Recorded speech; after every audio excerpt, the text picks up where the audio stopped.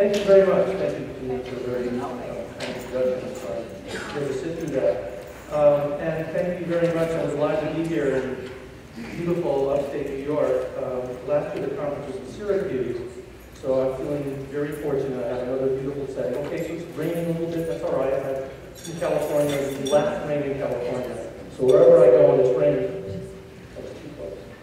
So wherever I go and it's raining, still getting feedback? Or is that just my head? Right, I'll just keep talking.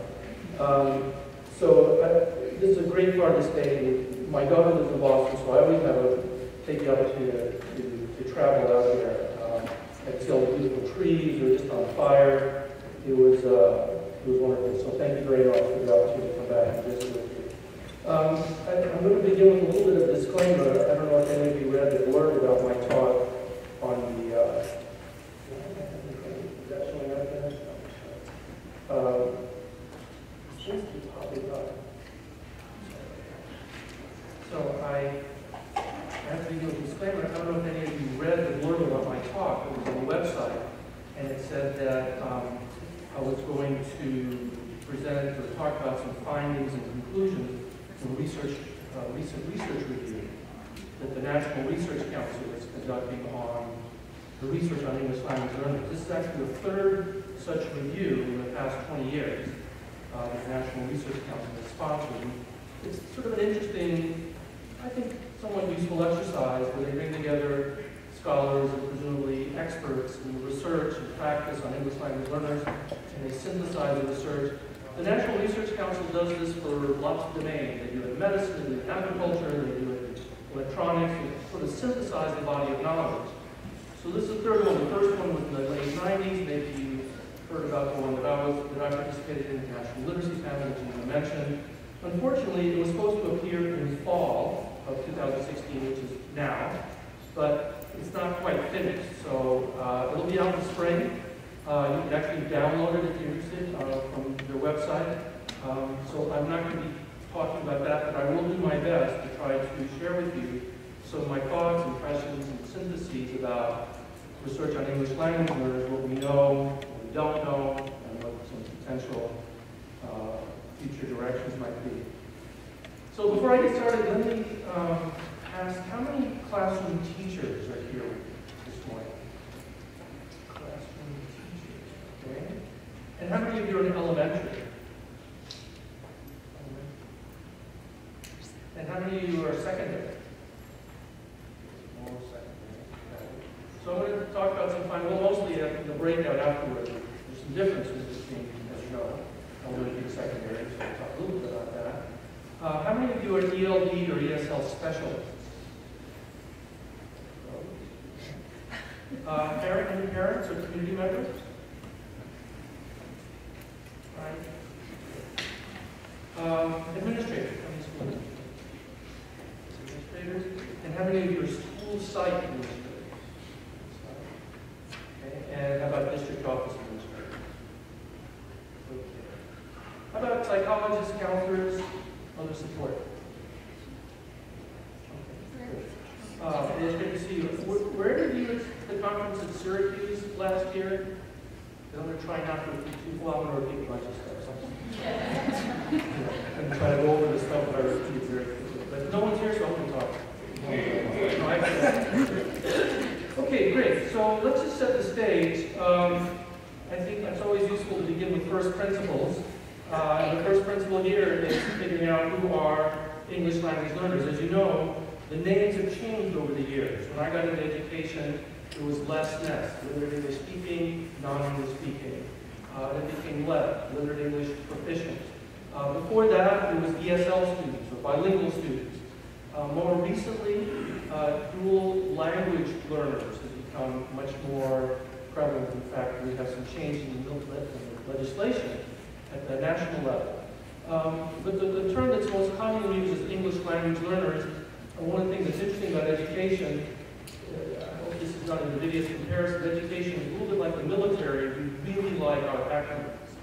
And we swim in this sort of acronym alphabet soup, and sometimes the names and the acronyms change, but the underlying reality really doesn't. So the challenges that limited English proficient, English language learners, ESL, less NES, bilingual ESL students, whatever you call them, the challenges that they present to our schools and the challenges that our schools present to them have really not changed that much in the 30, 40, 50 years that we've been aware of them as a population of students. So who are English language learners? Well, in the simplest terms, there are students who are not sufficiently proficient in English to benefit adequately from mainstream instruction. Right? That's sort of the bottom line definition. They're not sufficiently proficient to benefit from mainstream instruction. And by law, by constitutional principle, by court decisions, by legislation, something needs to be done to give them access to the content of the core curriculum. Now, the law doesn't prescribe what you have to do, and a couple of states have prescribed what you can't do, and I'll get to that in a few minutes. But there are students for whom we have to do something. Sink or swim is literally illegal. So even if morally you were okay, or educationally, professionally, you were okay with sink or swim because you think that's in the best interest of children, some people might believe that. You can't do it because it's literally illegal. You have to do something to give them access to core curriculum. You provide education, you shelter instruction. You have options legally, but you can't do nothing. That is not an option. So what's the EL population like? Well, as you probably know, as you heard from Janina, it's large, it's growing, it's diverse. It's more than 10% of the school-age population in the U.S., which is near here in New York, about 5 million U.S. nationwide. 10% of the school-age population, 5 million students are English language learners. There are actually far more students who come from a home where a language other than English is spoken. We have about 10 million students who come from a home where something other than English is spoken, but not all of those are English language learners. English language learners are the ones who do not have enough proficiency in English. Just because you come from a home where a language other than English is spoken does not mean you're an English language learner. You're an English language learner if you lack sufficient proficiency to benefit from mainstream instruction. So, as you probably know, 80% of ELs are Latinos, mostly from Mexico, but also Central America, a smattering from other parts of Latin America. 8 to 10% are Asian, of Asian origin, Asian descent, and there are dozens of other languages. Does anyone know how many different languages the U.S. K-12 population speaks? Students come from homes. How many languages? Anyone want to take a guess?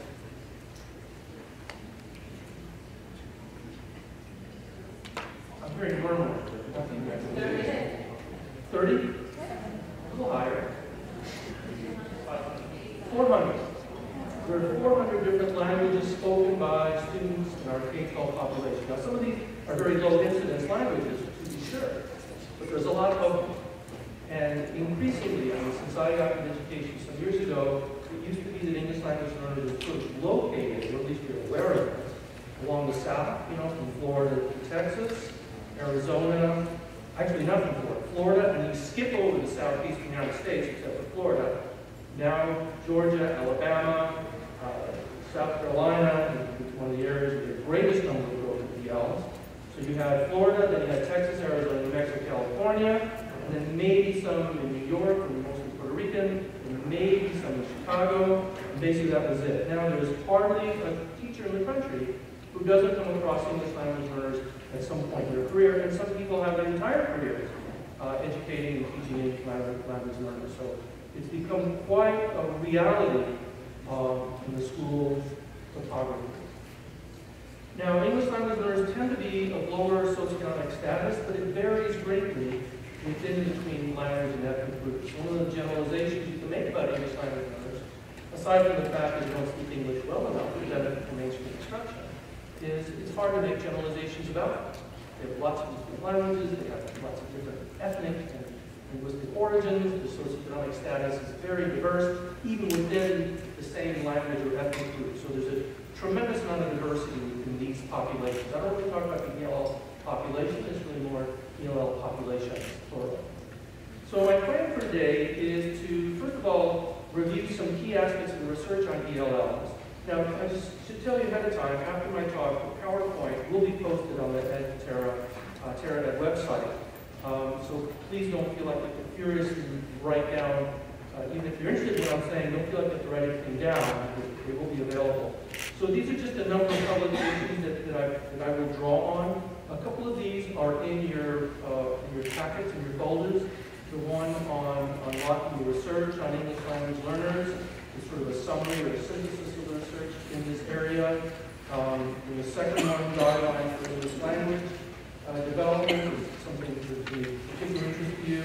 If you are in the early childhood world, which I suspect there is, anyone here in early childhood? Anyone deal with 3, 4-year-olds, 5-year-olds? So anyway, if you're interested in those, the last two, you can do early childhood. The first two are in your packet, and you can download them for free at this website. Closer? Oh. Okay, is better. Sorry about that. So you can download them for free from the website. They're in the public domain. So what I'm going to do is try to review with you briefly some key aspects of research. And then I'm going to include some important recent findings that I think really merit some attention. Then I'll discuss some of our challenges and opportunities going forward. And then finally, after the keynote, those of you who are particularly interested in going into some detail on 2 or 3 of the key studies, we'll do that afterwards in the breakout. And if you are interested in going into depth, I mean, necessarily my discussion is going to be somewhat superficial. And a lot of times people are interested, well, how did you reach those conclusions? What really are the data that support the conclusions that you're claiming? So those of you who are interested in this level of detail, I would invite you to join the breakout. So, what do we know from the research about effective practices for English learners? Well, historically, the EL research has been dominated by the language of instruction debate, otherwise known as bilingual education. Bilingual education, for or against, has been the most controversial, contentious, and difficult issue in this whole field for the past 40, 50 years, at least since the time of the Civil Rights period. And as a result of this, it's been strongly ideological. The research on English language learners is very ideological. Things are changing, as I'll tell you in a few minutes, but it's understandable that it's ideological because honestly, modern bilingual education has been part of the American educational landscape since colonial times. This might shock many of you, but bilingual education has been part of American education forever, with a very brief exception during World War I and afterwards. There was a tremendous amount of nationalism and anti-immigrant, anti-foreigner sentiment, but it's always been part of the American landscape. But in the 1960s, during the Civil Rights Movement, bilingual education became a political cause because so many students, primarily of Mexican descent at the time, but it was more than just that, so many students were having a difficult time making it to school. It became a civil rights issue. So modern bilingual education really started in the 1960s under highly charged political and ideological conditions. So it's understandable that it's taken on this character. Now, as a result of the dominance of bilingual education and those ideological and political struggles, there's been surprisingly little research and very sparse data and findings on very important topics, such as accelerating English language development. This might shock you, but it wasn't until a handful of years ago, maybe no more than 10 years ago, that actually someone did a study that posed the question, can we accelerate the pace of acquisition of English as a second language? The rule of thumb, as you know, as you might not know in our field, is it takes from 5 to 7 years to achieve proficiency in English, sometimes as long as 10 years. Now, is that a physical reality, like the speed of light? I mean, theoretically, you cannot exceed the speed of light. I know all you science speakers know this. You cannot exceed the speed of light. It can't be done. Now, someday, someone might overturn that, just like Newtonian physics was overturned. But at the moment, it's like a cosmic speed limit. So is the same true of the amount of time it takes to become proficient in second language, that 5 to 7 years rule of thumb? Is that sort of a hardwired physical reality? Well, we really don't know. And not until fairly recently did actually someone do a study to say, can we accelerate the pace of English language development? So this is one of the fallouts of this highly charged political environment in which bilingual education and the education of ELLs emerged. So portions of the research have been insufficiently attention to student outcome, paid insufficient attention to student outcome. This is something else that shocks a lot of people. You would think there'd be lots of research looking at the benefits or the disadvantages of doing this versus that. But in reality, it's been only recently that we've paid attention to outcomes, except for bilingual education. There's been a focus on outcomes in bilingual education for the past 30, 40 years. Some of the studies are good, some of the studies are bad, but at least people knew that you have to try different things and see what the benefit of one or the other is. Not so for many other areas. Descriptive studies, now don't get me wrong, I believe in descriptive studies. My dissertation was a qualitative, quasi-ethnographic study, so I've got nothing against that style of research. But you need some studies that look at outcomes, that look at what happens if you do this versus that. And until fairly recently there was very, very little of that. So as a result of all of this, the research on English language learners until fairly recently has been difficult to use as the basis for policy and practice. Now, I'm happy to say the research base is changing over the past 10, 15 years, I'd say. There's research consensus on some issues, which I will share with you. There's more research looking at student outcomes, which I will also share with you. And language instruction is not as dominant in the research. Now, language instruction is important, don't get me wrong. I don't mean to diminish or dismiss its importance, but it is not the only thing that affects the achievement of English language learners. It is not the only thing. And the fact that it's not so dominant, I think, is a good thing, because we're realizing there are lots of other issues besides what language you educate these children in. We're also looking at effective practices for ELLs and non-ELLs. I think we're coming to understand, sometimes reluctantly, sometimes willingly, that ELLs and non-ELLs are not two different species of creatures. They don't belong to different genus, phylum, and so on and so forth. They are part of the same human race, and as a result, they share certain characteristics. There are certain things that humans do or don't do as a function of different conditions of learning. And ELLs, just like non-ELLs, are part of the general human species, and we need to learn from how non-ELLs learn. And there's a lot we know about how non-ELLs learn. And a lot of that, surprisingly or not, applies to ELLs. So I'll get into all of that. Okay, I've been talking long enough. You ready for a quiz? Correct answer is yes. So here's what we're going to do. We're going to start off. I'd like you to take a piece of paper, or you can a blank document, if you'd like to use your computer. I know you can only multitasking, so you won't have much room to talk. So take a piece of paper or a blank document, numbers 1 to 4, like so. And then leave room for notes. And then don't get nervous if at the bottom, right, final exam.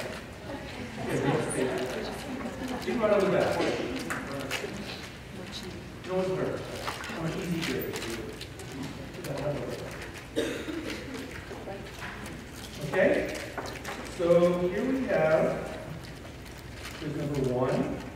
Quiz question number 1. And here's the step. Teaching ELLs and teaching non-ELLs in English require fundamentally different skill sets. And your options are true, false, or más o menos. Más o menos I'm from Argentina originally. So más o menos means more or less. Anyone here speak Hebrew? I don't know, that's all. That's it in my local language. So true, false, or más o menos. And then discuss.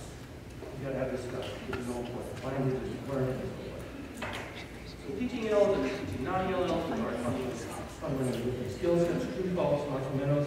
Choose one and then discuss with your elder partner. Come on, that's up. I know I kind of telegraphed the answer. Any truths? That's all up with you. That's all it's the truth. How many people think false? False. How many people think nothing? All right, here's the answer. Okay, my answer. I'll acknowledge it. Not everyone agrees with me. The answer is false. The answer is false. And this is the first, I think, key finding from the research. And let me just emphasize, and not to belabor the point, but this is my reading of the research. I mean, this field is, nothing is not controversial, even once you get away from bilingual education. And the question of how much overlap there is between effective practices for ELs and non-ELs, you will get disagreements about this. So let me just emphasize that this is my reading of events. So the key finding from the research, in my mind, the first one, is that components of effective instruction in general also apply to English learners. There's a vast literature on effective teaching practices. It's not definitive by any means, but it is vast and is robust. Findings are routinely confirmed and reconfirmed by teachers in classrooms and by researchers doing whatever researchers do. So here are some of the things that, in general, we know with a fair amount of confidence, is helpful for learners. There are no guarantees in education, as we know. But these are things that tend to be helpful. And if you do these kinds of things, it helps learners learn. Having clear goals and objectives. Having appropriate and challenging material. Having well-designed instruction and instructional routine. Having clear input and modeling. Active engagement and participation. Informative feedback. Application of new learning. Practice and periodic review. Interaction with other students. Frequent assessments when teaching is needed. Right? These are things that there's a vast literature on. Now, how you apply it, under what circumstances, that's where the art of teaching comes in. We know there's a scientific basis to the art of teaching, just like there's a scientific basis to the art of medicine, scientific basis to the art of architecture, right? There's certain scientific truths, and when I say truths, I don't mean 100%, but I mean probabilities. If you include these components in your instruction, you are by and large going to be a more effective instructor. Now, this is true in general, but it's also true specifically for ELLs. All studies demonstrating positive effects on English learners' achievement uses at least several of these features. So let me give you a couple of examples. One study that I reviewed compared structured writing instruction. This is all for ELLs. Compared structured writing instruction with a teacher provided instruction, error correction, feedback, skill building, to free writing. Guess students in which group improved their writing? Well, the kids in the structured writing. Now, this should not shock anyone. Someone said, well, okay, why are you warning us with this? Well, the reason I'm warning you with this is that for ELs, it's just as true that instruction, error correction, feedback, and skill building is effective as it is for kids who are not ELs. So, I don't want to belabor it, but I just want to make clear that we have a lot of knowledge about effective instruction that I find we systematically just dismiss or ignore or forget about because we think that ELs require a fundamentally different kind of teaching. So here's another example. One review, this is actually from a review of research done by Bob Slade and his colleagues, and they found that interventions that they studied have similar effects on both ELs and non-ELs. And they concluded that programs with the strongest evidence of effectiveness were effective with students in general, and then modified for English language learners. So the core components, which had one or more of these elements that we talked about, the core components were the same, but they required some modification for the ELs. And then finally, the last example I'll give you is a study that was done looking at teachers who were effective with ELs, and this is effective in terms of student achievement. It was a value-added. Are you all familiar with value-added measures? It's become very controversial in some areas. Los Angeles, people go nuts. Value-added, and we'll talk about this in the breakout. I'm actually specifically talking about the study. And they compared teachers who on value-added measures were effective with ELs and teachers on value-added measures who were effective with non-ELs. And they found a tremendous overlap between the two groups of teachers. And the conclusion was teachers who are effective with ELs or non-ELs also tend to be effective with the other group. And if you're particularly interested in the study, which is a really important and interesting one, we'll talk more about it in the breakout. So all of this leads me to pose my next quiz item, which is this. Good teaching for ELs is just good teaching. True, false, más o menos, and discuss.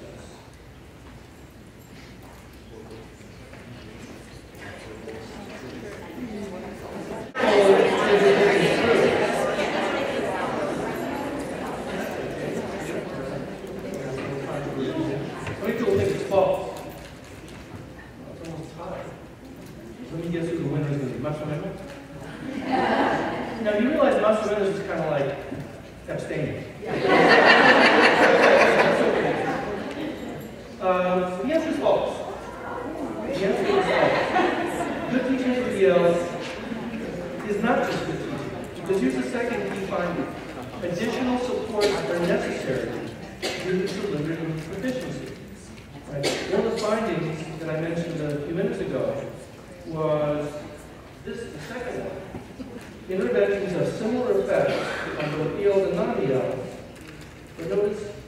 Programs with strong evidence effectiveness were effective with students in general, then modified for ELs. Right? That should kind of tip you off that they're not equally effective. There are some things. Remember what is the defining characteristic of English language learners? They lack sufficient proficiency to benefit from mainstream instruction, by definition. Which suggests, and the evidence corroborates it, that you need some modifications. So it can't be just good teaching. They require additional modifications. So what might those modifications, or what might that support include? Well, one might be language and content objectives, which is one of the hallmarks of it. How many people are familiar with the SIOP model? Sheltered Instruction Operation. Great. So that's one of the characteristics of the SIOP. You have language objectives and content objectives, because English learners lack sufficient language proficiency, and one of the ways to help them acquire that is to teach the language that's necessary to engage and benefit and understand mainstream instruction, right? That would be the logical inference, right? Pictures, demonstrations, realia, redundant cues, things that do not require linguistic input to be able to understand is another possible support. A category of those are graphic organizers, tables, webs, Venn diagrams.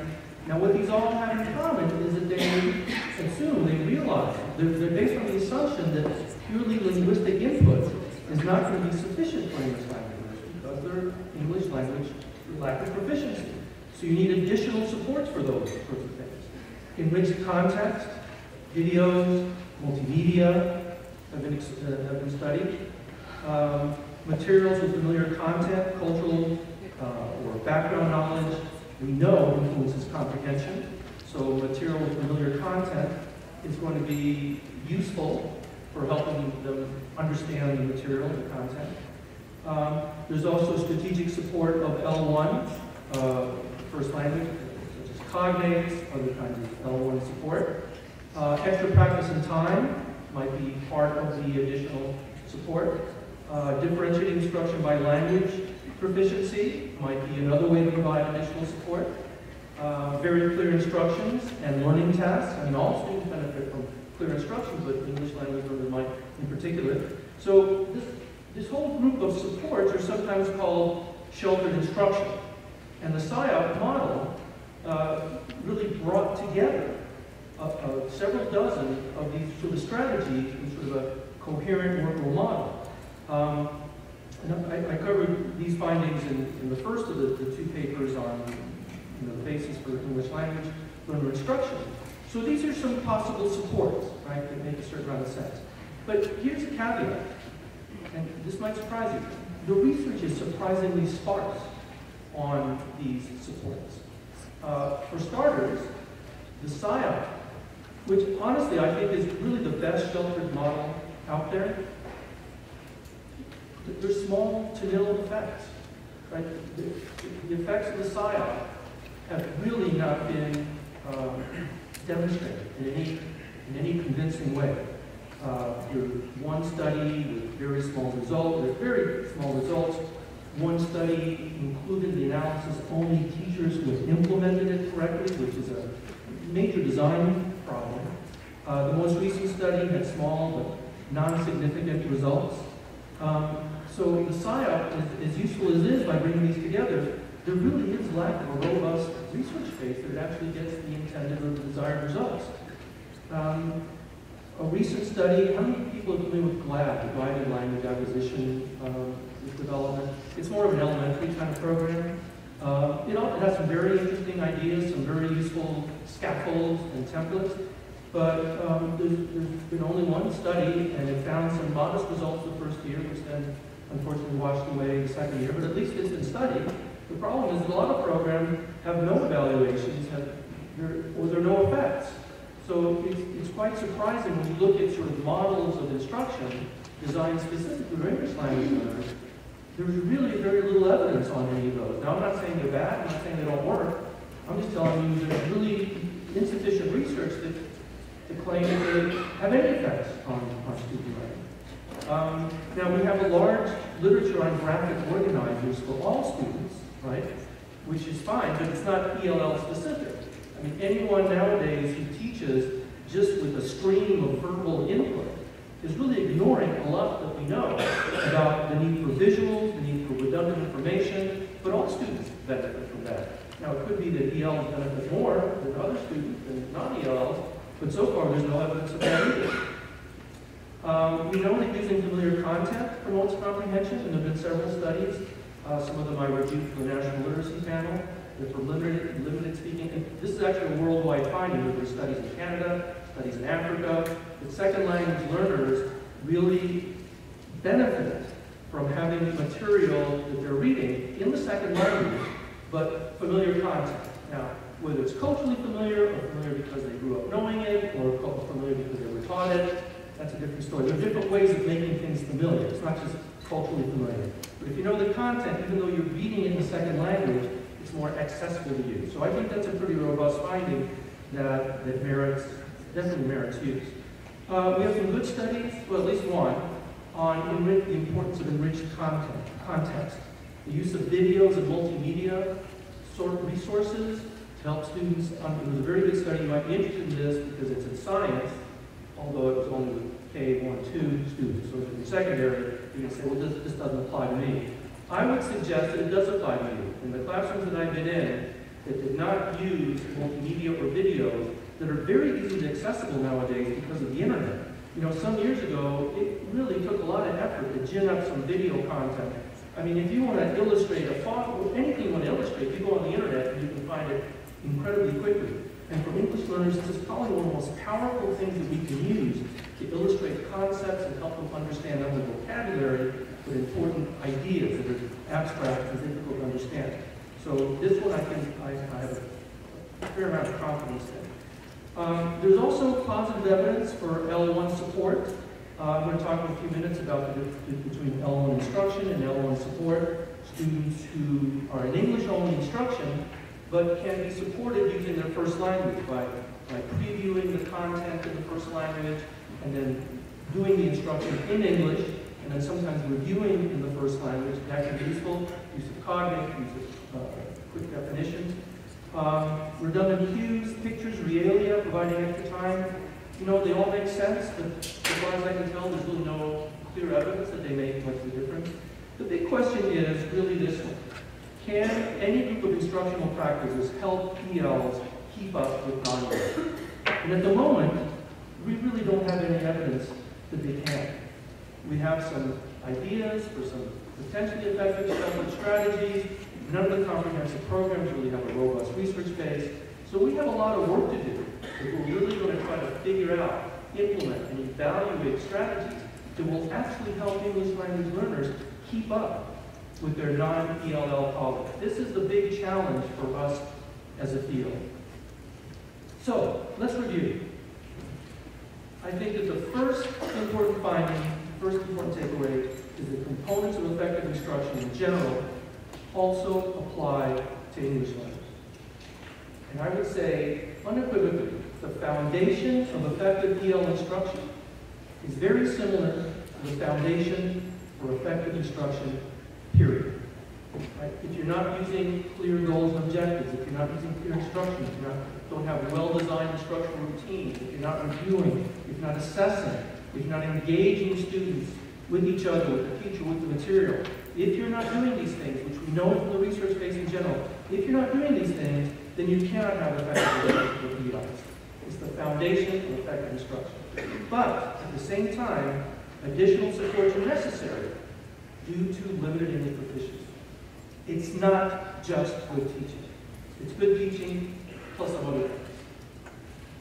Okay, so let's go to quiz question number 3. And it says as follows. Exposing ELs to a rich English language environment is generally sufficient for them to learn English and be successful in school. True, false, más o menos, and discuss.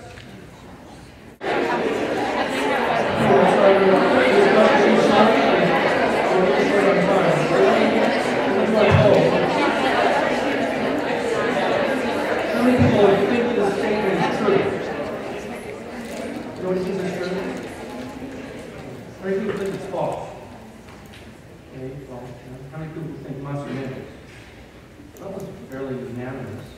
All right, you all got it right. This is good. You got it. It is definitely false. You know, ELD needs to be taught explicitly, but there's no single model or approach that's sufficient. One of the characteristics of this field, ELs in general, but ELD specifically, is that there's a wide range of perspectives and theories. Now, certainly, ELs need access to a rich English language environment. I mean, there's absolutely no question of that. All students should have access to a rich language environment, but it's unlikely to be sufficient.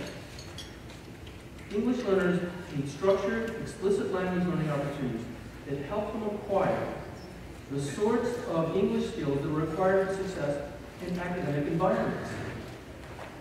In addition to a rich language environment where they're using language meaningfully, communicatively, authentically. It's not one or the other. Now, we have different emphases and different issues. And if you're particularly interested in this, I would recommend that you read the second article in your packet on guidelines for English language development. Let me just mention a couple of them. One issue is communicative language teaching versus teaching formal aspects of language. One of the big debates in language learning for a long time has been, how do we best learn a language? Do we learn it by using it authentically, communicatively, in a way that's unique, or by teaching and learning formal aspects of language, aka grammar, aka syntax? It's a kind of traditional way. But it's an ongoing debate. Do you learn a language by using it communicatively or by learning formal aspects? Now, my reading of the research is that you need both. One's not exclusive of the other. Another issue has to do with comprehensible input versus output. Many of you know the name Steve Krashen, probably the most important applied linguist of the late 20th century. And one of the things he was famous for was comprehensible input hypothesis, which said that you learn a second language by hearing lots of comprehensible input. He completely downplayed the importance. Output completely dismissed the importance of formal study of the language. It was all about comprehensible input. So now the question is comprehensible input enough? Or you also need to make comprehensible output. You need to be engaging in two-way conversations. And my reading of the evidence is you need both. Then the question of, do you focus on language or do you focus on content? Now typically an ESL class or ELD class focuses on the language that you're learning. The forms, functions, structure, grammar, and so forth. But the alternative perspective is, no, you want to focus on content, things that are interesting. The focus on content goes along with the communicative approach. Right? You want to focus on something interesting, worth learning, and the language sort of comes along. And again, I see no reason to be mutually exclusive. Both have their role. And then the last thing I'll talk about is, do you provide feedback or do you not provide feedback? Do you provide feedback to help them formalize so they don't fossilize aspects of language that are non-native or non-canonical? Or do you not provide feedback because it disparages students? It interferes with communication. And I think we have some evidence that suggests that you need to do some of both. There's some times when you need to provide feedback, and learners want the feedback. And other times you're providing excessive feedback that sort of breaks down communication. Now, where that dividing line is and what the balance is, I think that's really one of the cutting edges in this particular field. The artful use of feedback so that it contributes to language learning rather than breaks down communication and interferes with language learning. Now, right now, we have very little data on what type of ELD instruction is most beneficial for ELs. I think we can conclude that lots of things are necessary. I think it's safe to conclude that there is no one comprehensive theory that really takes care of everything. But at the moment, we need to be, I believe, very ecumenical in our approach. Now, I'm not going to go into a lot of details about guidelines. You can read that article, but let me just share with you a book I came across recently that I think is just completely fascinating, 25 Centuries of Language Teaching. And anyone interested in language teaching should really dip into this book. Maybe not read it cover to cover, but read chunks here and there. Because the main takeaway for me was that all of our debates about language teaching have their roots that are at least 2,500 years old. There's really very little that is new. The natural approach, the direct approach, how language is acquired. I mean, these are things that people have been struggling with for a long, long time. We're not the first people to discover these issues and worry about them.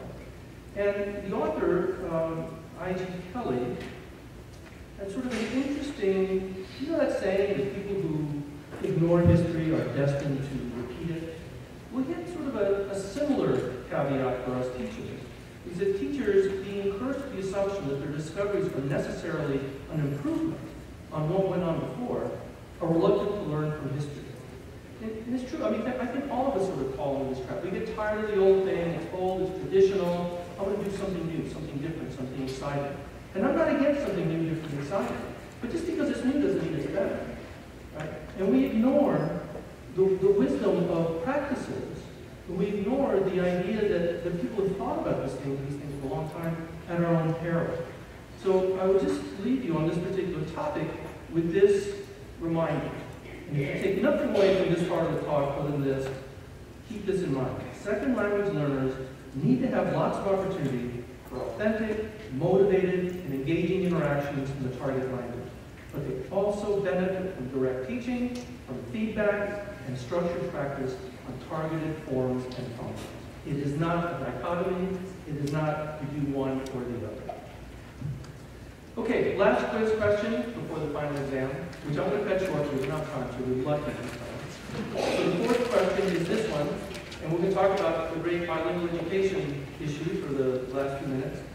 Use of the L1 for classroom instruction can make a positive contribution to EL's academic development. True, false, or not? How many people think true? How many people think false?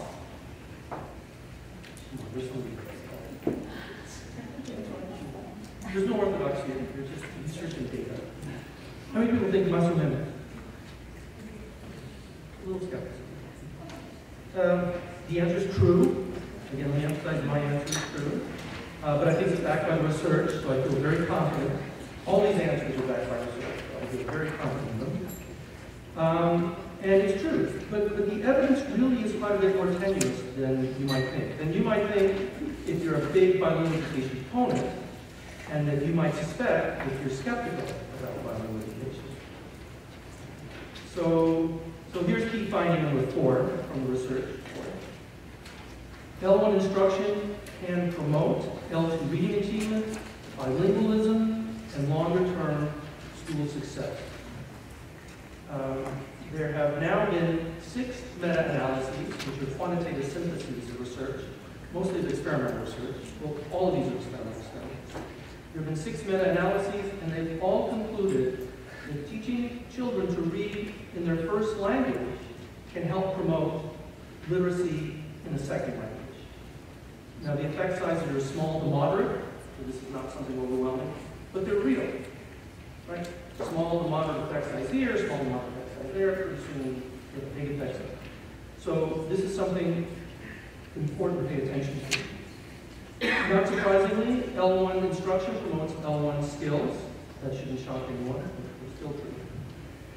A recent study, and I'll be talking about this in the breakout for those of you interested, a recent study found no differences in English achievement, but effects on Spanish achievement. So what you have there is a net gain. There's no loss in terms of English, but there is a gain in terms of primary language instruction. Now, whether that's important or valuable will depend on your perspective on whether you think maintaining and developing the primary language is a useful thing. Now, I happen to believe that. If you believe that bilingualism is a good thing, we'll talk about that in a few minutes. So there's a net gain from bilingual education and no significant loss in English. So at worst, my synthesis of the research is that L1 instruction promotes L1 skills without negative effects on L2 achievement. That's like the worst case scenario. Okay. Now, all the experimental studies lasted 2 or 3 years, so there's really inconclusive data on the length of time. Are you better off doing bilingual education for 4 years, for 2 years? We really don't know. But a recent, very good study, it's a retrospective study, but very well controlled, found long-term effects of dual language programs. From the beginning of school, children entering school to about 11th grade. I'll talk more about this in the breakout. I think it's worth paying attention to. As you might imagine, it has some nuances and complexities, but it is really the best study that's been done to date on the long-term effects. Even though it's not prospective, it's retrospective, which has some issues, but it's a very well-controlled study. So I think we can find not only this is about L1 instruction, bilingual education, but we also find support for L1 support. It can be helpful in English immersion environment. And by L1 support, you're not instructing the L1, but you are using the L1 to sort of scaffold or bootstrap acquisition of L2 knowledge and skills. We have some evidence that cognates are helpful, geography or geografia. There's no direct experimental evidence that they help, but there's some clearly suggestions that pointing out cognates is helpful. But you want to be careful. I don't want to speak Spanish. You want to be careful. There's some things called false cognates, which are always my favorites. For example, the Spanish word for embarrassed is not embarazado. Embarazado means pregnant. So if you want to light up a room with adolescents, oh, I was so embarazado, what happened? It's a different word, so it's a false cognate. Beware of false cognate. Then there's brief explanations of the home language. Not code switching, right? Not doing simultaneous translation, but brief explanations of key concepts in the home language can be helpful. There's something that I mentioned before called preview review, where you preview the content in L1, and then there's a L1 review following the lessons, but the body of the lesson is done in the second language. So maybe key concepts and key vocabulary are reviewed or previewed and reviewed. You can teach comprehension or learning strategies in the home language, and then apply it to L2. So these are ways you provide L1 support. Okay, this is going to be really quick, the final exam, because we are running out of time. A couple of points I want to make. And then here's the question of the final exam. You can just think, you can write it down if you want. What are the key takeaways from the research on English learners? What are the key takeaways? Now, I said don't cheat on the next page, but I thought you were going to have this PowerPoint, so I'm not going to worry about any cheating, so I'll just go down. Just jot it down, discuss briefly, and we'll just take just 2 minutes, because we're not enough time. This is a good chance to think.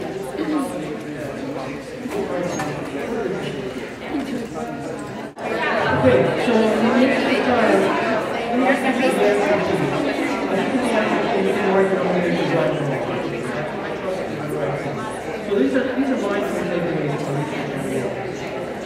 So the first one is this: that effective instruction in general is the foundation for effective instruction for English learners. We should know, we should use the fundamentals of effective instruction.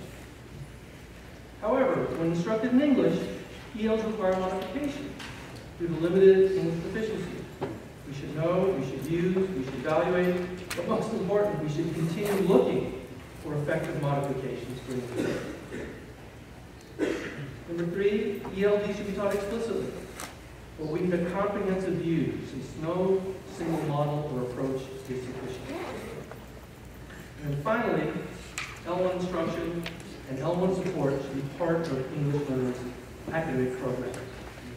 So in my mind, that's really the framework. It leaves a lot to be filled in. It leaves a lot of details to be filled in. But this to me is the framework for moving forward to an effective program for English language learners in terms of instruction, in terms of language, in terms of second language development. So briefly, what are the challenges and opportunities going forward? Well, I think several are quite clear. The first one is aligning research policies and practices. We have to make sure that well-known principles of effective teaching are every bit as emphasized for English learners as they are for non-English learners. We need to look for modifications that will make these generic practices more effective, particularly effective for ELs. We have to make sure that ELD is taught from the moment that students start school. That's been taught explicitly, but you have to look for opportunities, create opportunities for meaningful, authentic communicative use. And we have to have a realistic appraisal of the role of the primary language. There are several states, among them California, which basically prohibits the use of bilingual education. Not entirely, but makes it at least very, very difficult. Arizona, your neighbor to the east, Massachusetts. In California, there's a ballot on the ballot, on the November ballot, is a proposition basically overturning Proposition 227, which placed enormous restrictions on public education. I understand why, I understand motivation. I don't think necessarily Ron Ons or his minions are motivated by xenophobia or anti-immigrant sentiment. I think there's reason to be skeptical about the educational program providing English learners. But eliminating use of primary language is not a path forward. So we have to align our research, our policies, and our practices. We also have to balance ideology and strongly held beliefs with the need to demonstrate effectiveness. I mean, there's a reason this is ideological, and I understand it, you know. It's a very personal sense, you know, what language is being used. You know, my home language, the language of the country. The United States technically doesn't have an official language, but by and large, English is the lingua franca. English is the lingua franca, right? It's a language that if you don't have facility with, if you're not proficient in, you will be disadvantaged. There's no question about it. So the need to reach high levels of linguistic proficiency is indisputable. But we've got to move beyond the ideology of it, you know, the politics of it, strongly felt beliefs, and think about what's really going to benefit students. And the second language, the home language of students, it's got to be part of the mix. I mean, the evidence just points unequivocally towards that. We also have to build a coherent school-wide program. Teachers cannot, on their own, implement these policies and practices. It's just too much. They have to be supported at the school level, at the district level, to implement the kind of practices that research supports, and to look for more and more and more effective practices. It's got to be a school-wide, district-wide effort. It can't be classroom by classroom. And then we have to take advantage of the language skills of an increasingly diverse population by expanding two-way bilingual programs. There's no question in my mind that we'd be better off if we were a multilingual, bilingual society and joining the rest of the world. Now, I'm going to skip over a bunch of these other things because there's no time, but if you're interested in this topic of bilingual education and historical antecedents to bilingual education in the United States, and by bilingual education, I'm talking about really bilingual education. We're not just English learners get taught in their home language as a scaffold or sort of a bootstrap into English, but really when we make a national policy, just like we have a national policy, everybody learns math, everyone learns literature, everyone learns science, everyone learns geography to one degree or another. We need to become a bilingual, at least, society. It is an American tradition, and a student of mine and I last year published an article in the American Educator that talks about reviving this American tradition of bilingual education. Our discussions on bilingual education are staggeringly ahistorical. People do not realize the antecedents that exist. They only think about the politics of it and the ideology of it and the shouting past each other of it. If you're interested in this topic, I strongly suggest, here's the website, and it will be on the PowerPoint, that you look into this, because we have to have a more historical perspective. Remember what they said about people who ignore history are going to repeat it? And we're just going to be repeating the same old, stale, empty debates about the language of instruction if we don't pay attention to where we're going and where we're going. We're going towards a multilingual world, a bilingual world. The United States has to choose. We will be part of that world or maintain its linguistic parochialism. And with that ideological pitch, thank you very much.